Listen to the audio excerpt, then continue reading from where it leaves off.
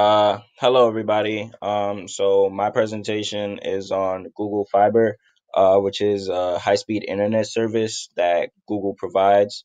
So what it uses really is fiber optic cables. They provide internet speeds up to a gigabit to homes and small businesses.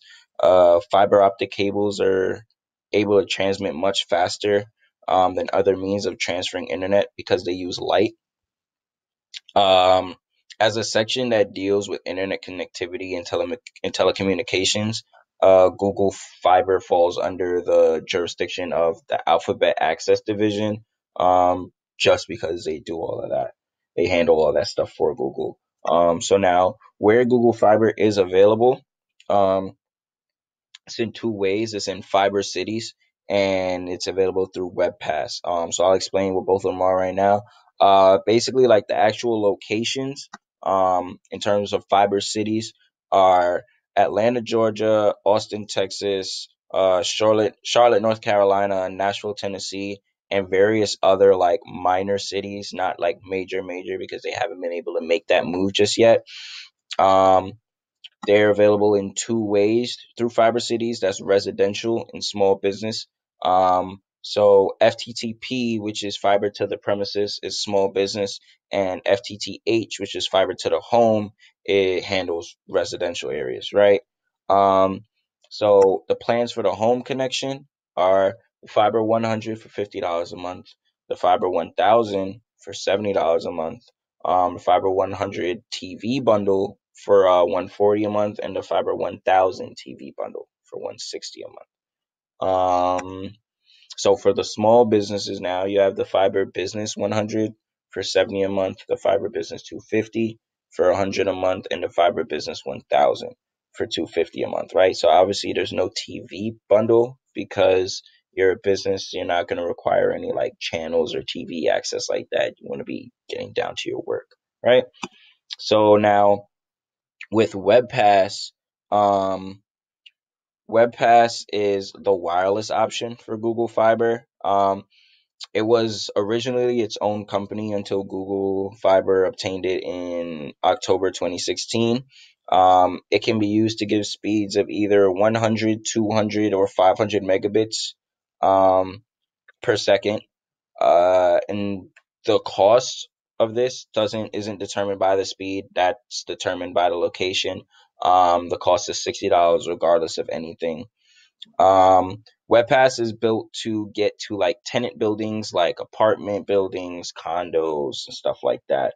Um, so how it works is that WebPass first partners with a building. They install a technology called a P-cell, which is a wireless radio on top of the roof of the building. And when a new tenant signs up for WebPass, their Ethernet port in their unit is activated to receive data from the building's wireless radio on the roof. And then the resident just needs to plug in their router to get Wi-Fi and then proceed from there. Um, in terms of add-ons, customers can add on home phone for $10 a month, streaming entertainment like YouTube TV or Spotify, Hulu, Netflix for $15 a month, and various channel upgrades like the Latin channels for $5 a month. And if they want to go with a premium package with basically like every add-on they can get, it would be around 70, right? And that would include like HBO, Stars, Cinemax, various sport channels, stuff like that. So now what makes Google Fiber important?